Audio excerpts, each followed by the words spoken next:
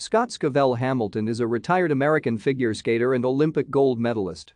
He won 4 consecutive U.S. championships, 4 consecutive world championships, and a gold medal in the 1984 Olympics.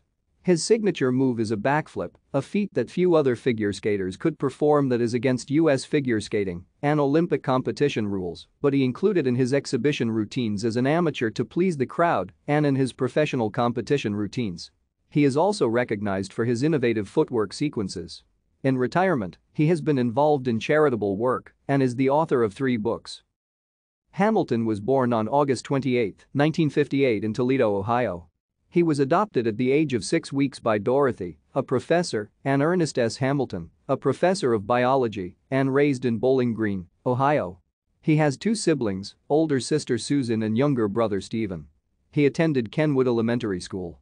When Hamilton was 2 years old, he contracted a mysterious illness that caused him to stop growing. Thank you for watching. Like and subscribe if you would like to view more of our videos. Have a nice day.